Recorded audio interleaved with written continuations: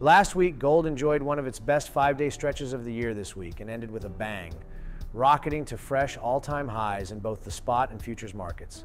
Hi, this is Colin Plume, CEO of Noble Gold Investments. Gold rocketed through multiple levels of resistance, rising from $2,452.63 just after 3 a.m. EDT Friday to $2,494.07.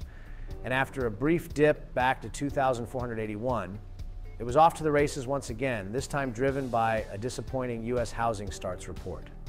After pulling back as low as $2,479 per ounce, gold resumed its steady march higher, breaking above 2,500, bolstered by hopes the U.S. Federal Reserve is edging closer to cutting interest rates. And this week is action-packed.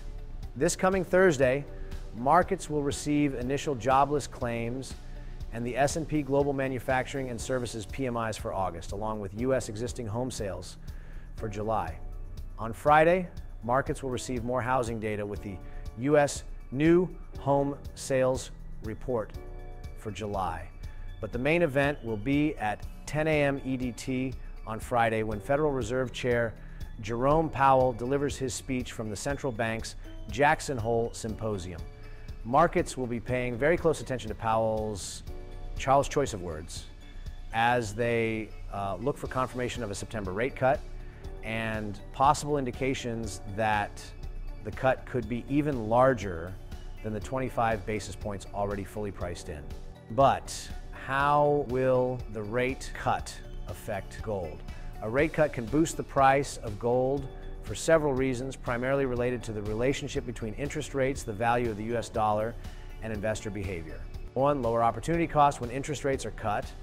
The opportunity cost of holding non-yielding assets like gold decreases. In other words, investors are less likely to forgo potential interest income from bonds or savings accounts when those returns are lower. As a result, gold becomes more attractive as a store of value. 2, weaker US dollar. A rate cut often leads to a weaker US dollar because lower interest rates make the currency less attractive to foreign investors seeking higher returns. Since gold is priced in dollars globally, a weaker dollar makes gold cheaper for investors holding other currencies, driving up demand and consequently its price. 3, inflation hedge. Lower interest rates can lead to higher inflation expectations because borrowing becomes cheaper, potentially increasing spending and investment.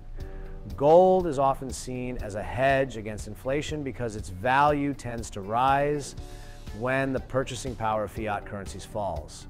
Therefore, as inflation concerns grow, so does the demand for gold. 4, increased demand for safe haven assets. Rate cuts are sometimes implemented in response to economic uncertainty or a slowdown. In such scenarios, investors may seek safety in assets like gold, which is perceived as a stable store of value during turbulent times. This increased demand can drive up the price of gold. 5, reduced real interest rates. Real interest rates, which are adjusted for inflation, tend to fall when nominal rates are cut.